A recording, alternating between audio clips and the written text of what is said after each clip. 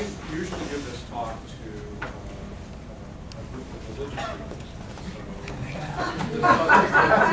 So this doesn't look like a very, other than Rich, a very usually group, but you'll work with me on this. And so I say the first thing you should do is you should ask a rabbi. And the great thing about asking a rabbi on religious questions, if you don't like the answer, you just ask a different rabbi. On tax law, not so much.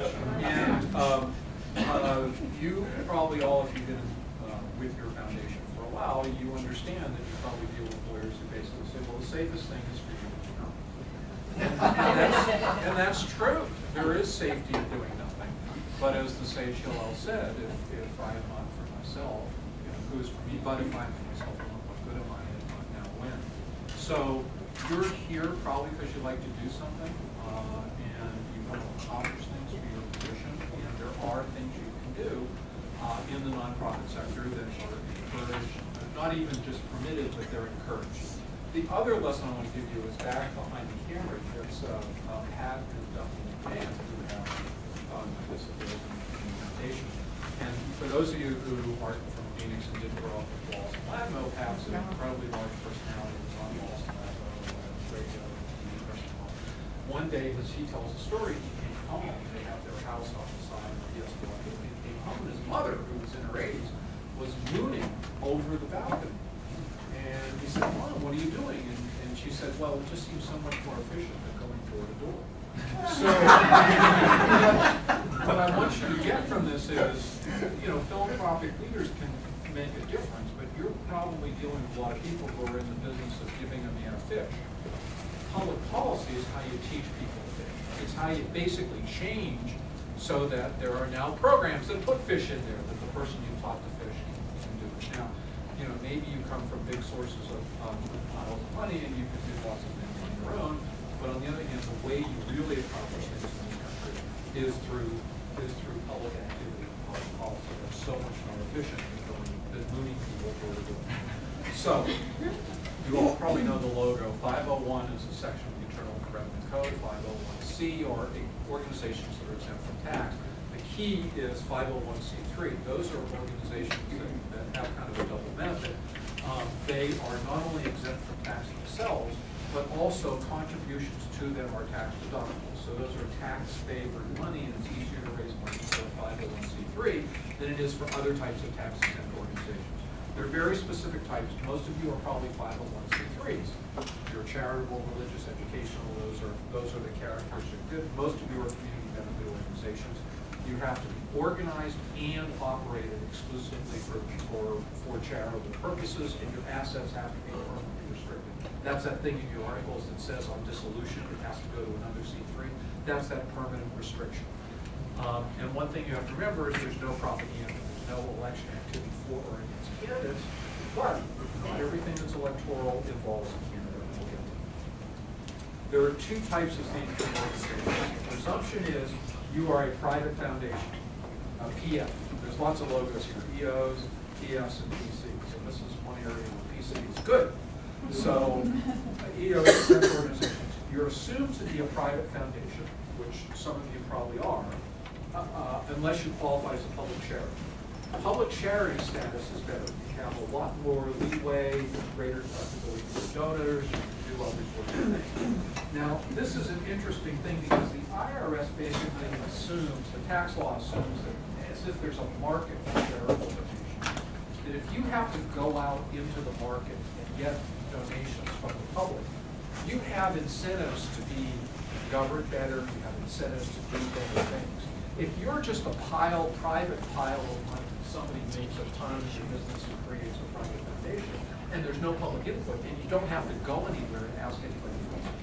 The assumption is you don't have any incentive to be governed better or to do better. So the idea is that if you're dependent on public support, either from the public generally or from government, probably that requires you to do a better job. Does it or not? It's really an open question, but that's the theory behind it.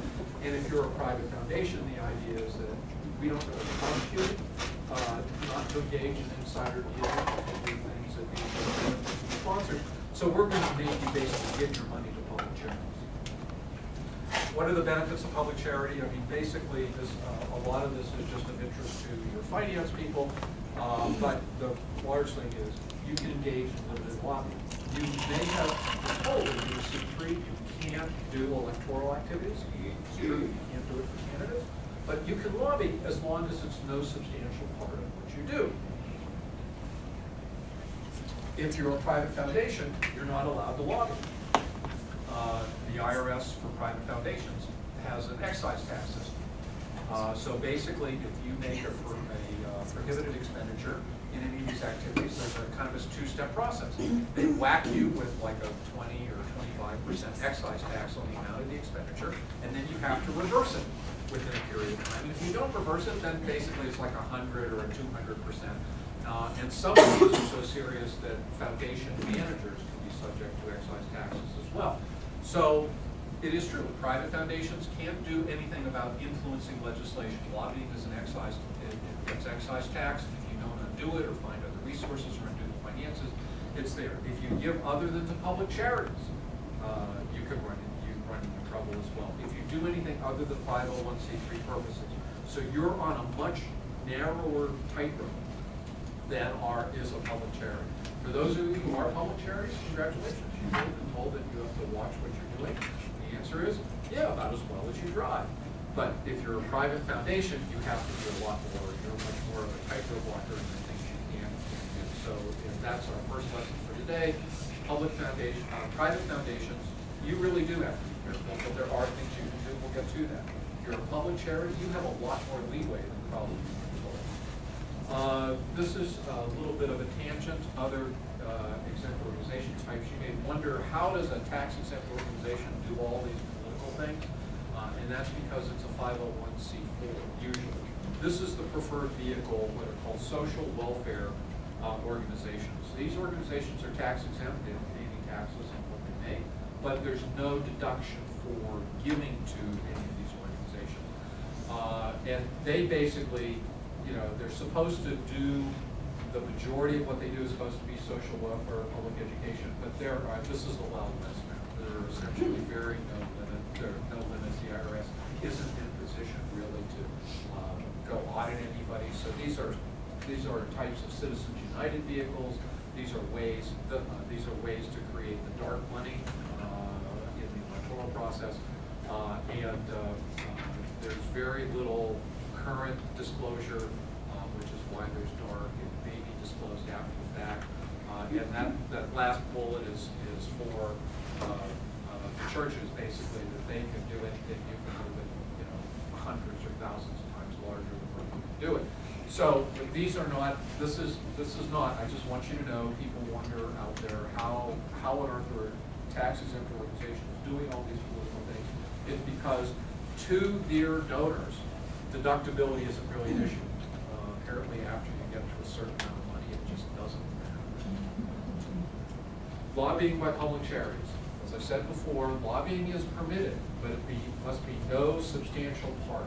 That's a key phrase. So that's the second thing I want you to do. Just get that tattooed on your arm. No substantial part. There are two ways to define what no substantial part is. The first is qualitative. Where does the tail end and the dog begin? There are cases that say 5% is okay. There are cases that say go over 10%, that's too much. But these are all trial court decisions. There's no hard and fast rule. There's no safe harbor here. But generally, people, if you're at 5% or less, your lawyers don't start sweating until you get between 5 and 10, and at 10 they start vibrating like a tuning fork. But there is a safe harbor. There's an exact red line if you want to do it. There's an election a public charity can make under what's section 501H, which is further down in the tax code and the same.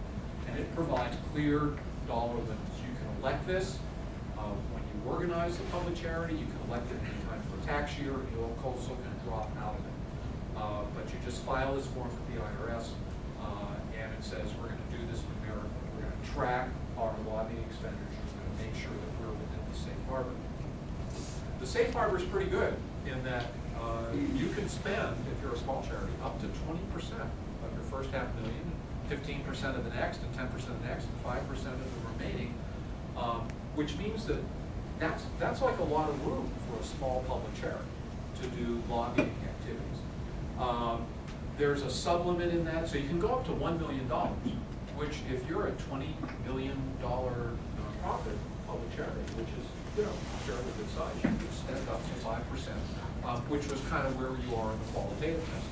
There's what's called a grassroots lobbying sublimit. This is really a issue, which is how much you can spend going to your members and saying, you guys need to contact the legislatures. It's like 25% of that million cap can be spent on that. And I guess the idea is that if you have more than 3 members, you're, you know, inundating the legislature with all your members. But that's pretty technical at this point. But that gives you a lot of leeway for a nonprofit to spend and to know that you're absolutely dead cold certain that you haven't exceeded it. If you track this accurately and you stay within those percentages, you're good.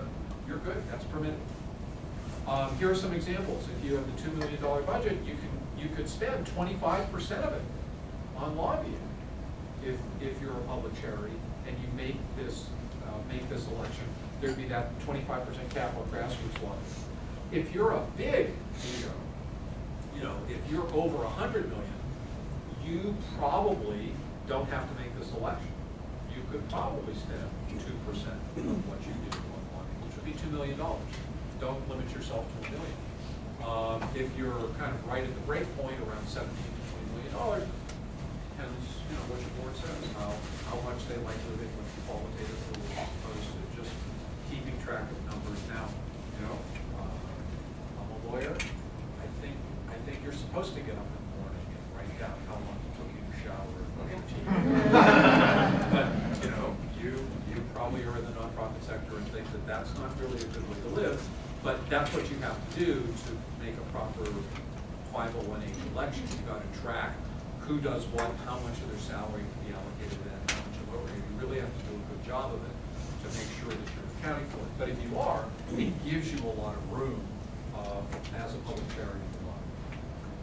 However, for both public PCs and PFs, political campaign activity, meaning supporting or opposing a candidate, is absolutely forbidden. You can't spend one dime on that sort of thing. You can't favor a candidate, you can't oppose a candidate, and the IRS says you can't do things that have the effect of favoring or opposing. Now, how do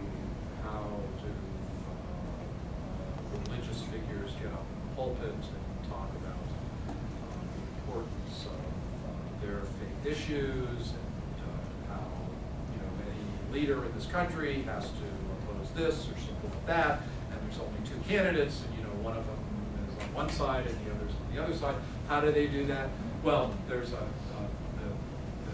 liberal, my liberal brethren, religious group are pissed off about that. But you know, how do you do it? Well, one way, a lot of religious leaders just basically say, I'm doing this as an individual. You know, I'm not using resources. There's no dollars changing hands here. We're not spending church funds. The second is, a lot of them just don't care. You know, they're telling the IRS to come after me. That may not be how you want to live. That's not how I'm defining it. And the third is that they, well, that's about it. They either don't care or they're not spending church funds, or you know, want to say, come and get me, Copper, and know that they're on the right side of they're on the right side of the argument. That if the IRS does try to do it, whoever does it will call up for pressure. So you don't give up your First Amendment rights just because you work for a nonprofit. You can say things individually. That's one issue. And the second is the IRS is going out on a limb here about having the effect, because then what does that mean? You know, how close to the line can you go? And there are First Amendment issues here. So that's the third reason, which is a lot of times they're saying, I'm just lecturing you on moral belief and how to act in the world. I am not instructing you how to vote. There may be only one way to interpret what I'm saying, but what I am saying is religious doctrine. It's my interpretation of religious doctrine we should worry about. So keep in mind that we're talking about kind of bright lines here, but there are many people in this country who are spending their living pushing against those red lines, and they tend to move. So can't support or oppose a candidate, though. That's pretty much a clear line for 501c3, PF, or PC. It includes nonpartisan elections. So judicial elections, school boards, if it's a candidate, you got an issue. However, initiatives and referenda are not candidates. So if you're a public charity, you can give money to an initiative campaign.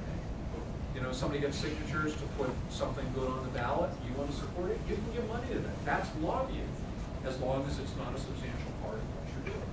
So we think of that, elections, as one big kind of category where it's on the same ballot, but the IRS says that ballot, you know, the first part of the ballot where people's names are, you can't play.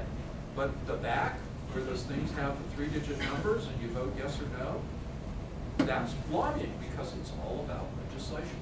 So that's permitted. So what is lobbying in the IRS? What can public charities do? It's attempting to influence legislation, includes contacting staff as well as officials. But we've already talked about grassroots lobbying. That's going to your members and saying, you contact those people. An initiative for referendum campaign. Here's the fourth thing I want you to remember. No candidate, no problem. But what isn't lobbying? Now here's where the private foundation people, I want you to pay attention here. First, nonpartisan analysis, study, or research. Even if what you're doing is going to be taken by somebody who is going to do lobbying, as long as it's nonpartisan, as long as it's good research, and, you know, you used to get these things in politics where the Heritage Foundation and the Quad said this is not intended to, you know, be support or oppose any specific piece of legislation, just as neutral research. Yeah, right. But, you know, it was, and it was permitted. So polling falls in there. Polling could, yes. Polling for a candidate, I wouldn't do it. Polling on issues or seeing where the public is or the public awareness of particular things, as long as there's a full and fair discussion, there's no direct call to action, there's no broad dissemination. You're not then taking that poll and beating legislators over the head with it. If it is part of basically a report, the Arizona we want, the one that totally missed immigration as an issue. Anyway, that sort of thing would be permitted and isn't lobbying. If you get a written request from a legislator or a staff member saying, we know you have expertise in this area, what can you help us with this point? That doesn't count against your lobbying expenditure. Sorry, go ahead. I was just wondering about the term broad dissemination, because it seems like for full and fair discussion, you would want broad dissemination. No, full and fair discussion of the issue in the analysis or research. Oh, okay. You can't basically sort of do a research paper that just sort of says, tails, I win. Okay. You have to, okay, so a full discussion of the issue in the paper, okay. But then the paper can't be broadly disseminated to the people of it. Does that help? That's where you are. There's a difference between how far the paper goes and what's inside the paper. All right. Organizational self-defense. This applies to PFs as well. If your organization is challenged, that doesn't count as lobbying. So that if you're talking about your ability to stand up there or somebody challenges or you're responding to what somebody says about you, that's not lobbying. Communication to bona fide members if there's no call to action. So if you just tell them about an issue, but you don't tell them what to do about it, do you trust your members? That I don't think you should. Certain types of administrative bodies, if they have limited jurisdiction. So, my friends from Sierra Vista, hospital districts. Limited jurisdiction. It would probably not be lobbying to assist the hospital district in a taxing to support the hospital here out in Little County. And then finally, if there's no money involved, if you're just speaking from the pulpit and there's no cash expenditure, it doesn't count against your 501c3. So that's what's not. Specific legislation. This is the IRS view. Keep in mind. This is not, the definition of lobbying that the IRS uses is not the definition of lobbying that other people use, primarily the state of Arizona and the federal government. So specific legislation doesn't involve litigation, doesn't involve executive orders, doesn't involve enforcement of existing laws. If you're a public charity and you say there is this law on the books that would call for equitable funding of public schools, to pick something out of the air, that might not be lobbying, depending on how you did it, because you'd be urging enforcement of an existing law. And regulations, you're allowed to talk about regulations. The IRS just views lobbying as dealing with specific legislation before elected bodies of general jurisdiction. But specific legislation does include treaties, legislative confirmations, constitutional amendments, and bond measures. So, specific example, the access waiver request, when the Access Administration or Medicaid program seeks public comment on its waiver request to the federal government, and there are changes, that's not lobbying because it's not legislation, correct? that's kind of on the edge, but because it's a policy decision by the executive branch. But that, as long as it doesn't require legislation, I think you would have good basis for saying, I am providing input either as nonpartisan, full and fair discussion, or in response. It's not in response to a request. The request has to be direct. So, I mean, one thing you could do is get a friendly legislator to ask you for a specific response on this particular issue. But as long as it doesn't have to have anything going through the legislature, and there's this opportunity, that's more akin to regulations, and wouldn't count for the IRS definition of lobbying. Would count for state law, but it wouldn't count for Only if it was state legislation was in place somehow. Well, no, I mean, the state definition of lobbying, I can slide later, is Okay. if you get, if you're urging them to do something, that counts as lobbying. Even if it's executive staff and legislative staff, that counts as lobbying under state law. If it's this substantive area, it wouldn't count for IRS purposes. Difficult situations for public charities. These are the teasers for the movies. I'm not going to go into all these, but we've already talked about the guy in the pulpit. Am I doing individual activity? Am I speaking for the organization or not? These are gray areas you have to worry about. Inviting office holders who may be candidates to speak. What about websites? What about sharing of email lists? All of these are issues where you can get into trouble, and you should think through what you're doing and recognizing that you doing any of these things, voter education, get out the vote, there are real strict rules for that for public charities, and incredibly strict schools for private foundations. But this is where you get into difficulty where you should probably seek legal advice. But what you'll notice for all of these is basically all of these involve candidate elections. If you just remember the general rule that candidates know issues, yes, you should be okay for those things. Lobbying regulation. If you do lobbying, however, the IRS may have no issue. You may have your 501H election, or you just may be no substantial part. But if you actually do start lobbying, both federal and state laws may require you to register. The federal law, the Lobbyist Disclosure Act, the Honest and Open Government, I forget what the L stands for, it's the Honest and something Open Government Act. If you have somebody who spends more than 20% of her or his time and makes more than one contact, and you spend more than, it's adjusted for inflation, maybe as high as 13,000 now, then you have to register as a lobbyist. Now it's federal. Federal, Washington, they don't care what you're doing in state law, but that's where you have to register in DC. State law basically is an incredibly broad definition of law, much broader than the IRS, and it includes your volunteers going, and it also includes nonpartisan research. If you're doing something that has the intent of affecting legislation, even if it's one of the categories the IRS doesn't care about, then you may have to register if you make any expenditure or you appear other than on behalf of yourself as an individual. If you speak for your organization, you probably have to register with the Secretary of State. If you go down there as an individual, and you may say what your employer is or whatever, but make it clear you're speaking as an individual, you can speak as an individual. That's a First Amendment issue. Speaking as an organization, you may have to register. At that point, you have to start tracking expenditures and so on, and you may find it just more cost effective for you to go hire a lobbyist. Lobbying both is and is not for amateurs. You may want to have a professional, but on the other hand, they pat amateurs on the head a lot of times, unless they disagree, in which case they don't let you speak.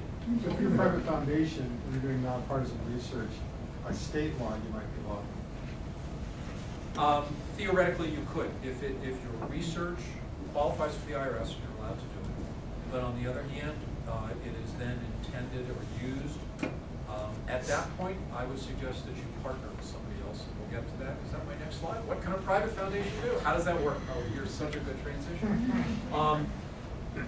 For that sort of thing, I think you should partner with people for whom the lobbying isn't an issue. You know, where you're the research on it. Do the things you can as a private foundation. So, as a private foundation, it's a lot better, I think, if, for example, there's a legislator on the inside who wants to have access to research or to something from the charitable community, if that request can be directed to a private foundation, that frees up public charities to do the lobbying that they can do that private foundations can't. Litigation. Private foundations should seriously consider litigation as a change strategy. That involves risks, and as Learned Hand once said, other than as a lawyer, the only thing I should not want, the only things less attractive than being an actual litigant in a lawsuit, I think, are illness and death. So, but on the other hand, you know, you get to do it as part of your day job. You convening public sessions, educating legislators and public officials, enforcement of existing laws. Private foundations also can build relationships with elected officials as long as you don't step over the line with actual support or opposition or encouragement of specific legislation. Becoming a resource for those folks is something you can do as a private foundation. You can also partner with public charities or with government entities. So jointly funded projects with government units, the IRS likes this. Because, I mean, remember the idea about the market? Here, government takes the place of the market, publicly accountable, and so they don't worry about the public charities giving things to that because the voters have their say in the government. You know, grants to public charities. You just can't fund lobbying by the PC, but there are other ways to do that. So you can't earmark it, and you also can't give for a specific project if you're a PF, where there's a line item for lobbying. You can only fund the non-lobbying portions of that. But you can also give unrestricted grants to public charities that are doing good work. And as long as the public charity decides what it's going to do and it complies with the law, you're okay. And then finally, if you give them $100 grand and they spend 80 on a program and the rest on lobbying, can they trace that back and say, what did you effectively fund the lobbying? not if you gave them unrestricted general support for that $100 grand. You are not responsible for their decisions as to what they do with that unrestricted general support. If you've given it to them, no strings on that, and they get to decide what to do with it, then the lobbying doesn't check back to you. If you're exercising control over what they're doing, or in response to a budget, you have to exclude the lobbying. But even if you do exclude the lobbying part, they can go raise money from other than private foundations to support their public activities. I mean, funding 80% of a project is better than funding nothing. So, give unrestricted general support with no strings, or fund the non-lobbying portions of it and let them go out and fundraise the rest. Don't require them to fundraise and do the lobbying, but leave it to be their decision. And finally, the last point, underappreciated. Your donors can act on their own. It cost Art Pope like $4 million to essentially take over the state of North Carolina. I mean, it's not a whole heck of a lot of money. And the guys in Denver, in Colorado, who got together and said, we are going to change this state. We're going to bring in marriage equality. We are going to transform. And it wasn't a whole heck of a lot of money that totally remade politics in those states in completely opposite directions.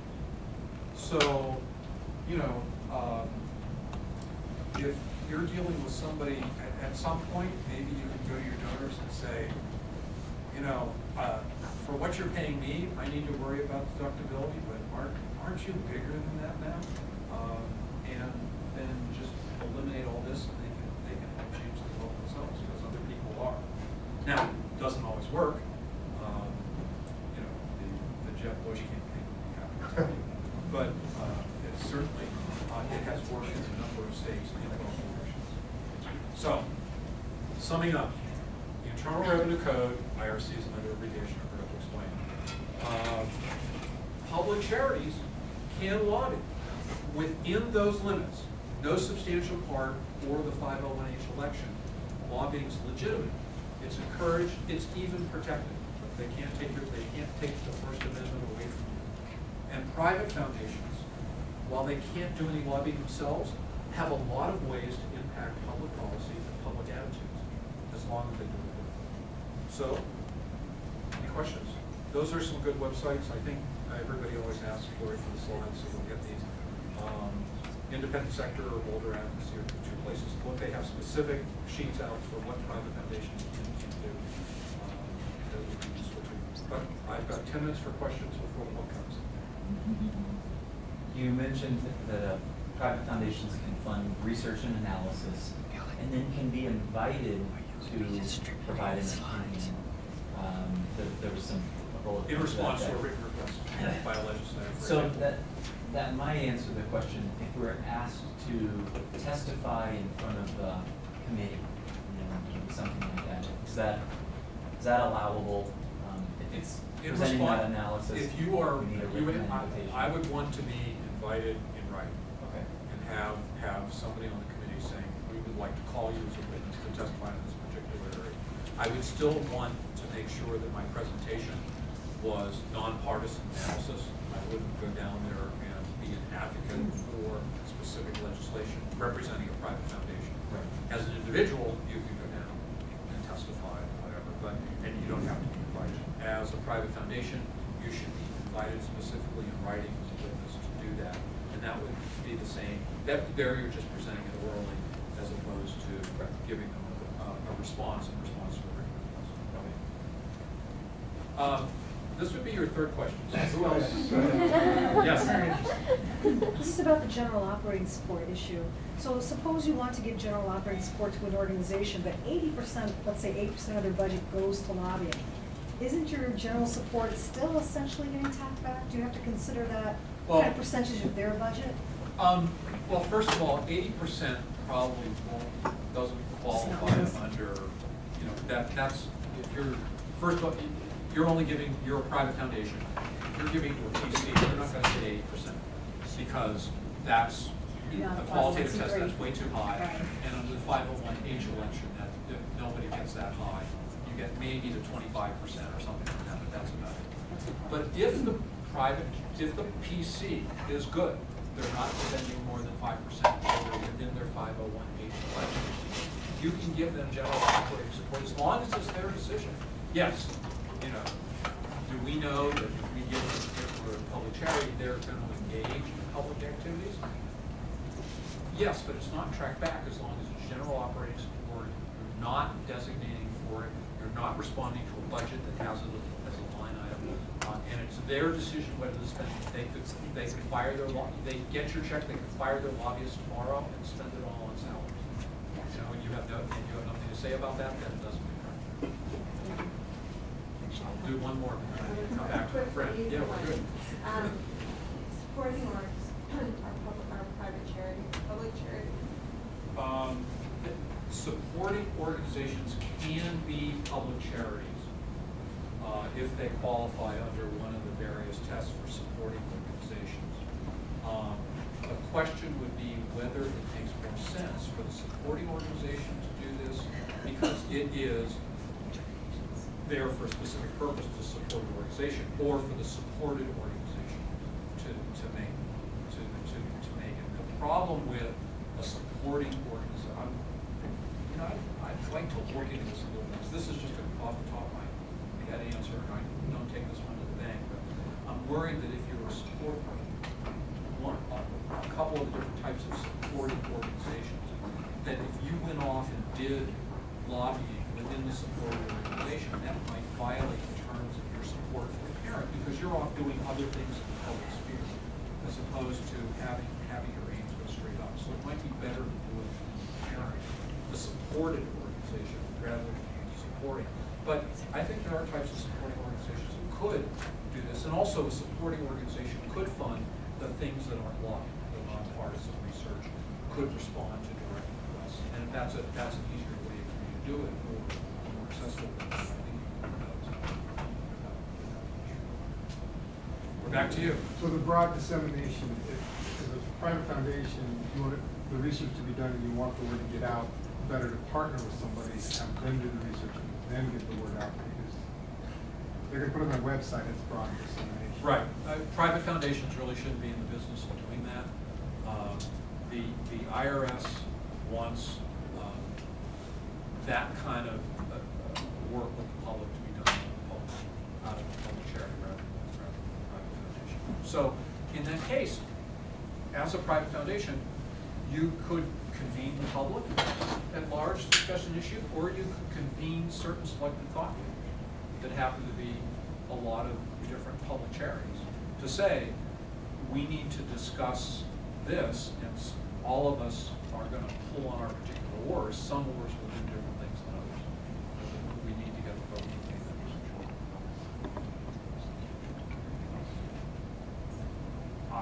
I'm leaving 4 minutes on the table. I just want you to know. Okay, thank you very much.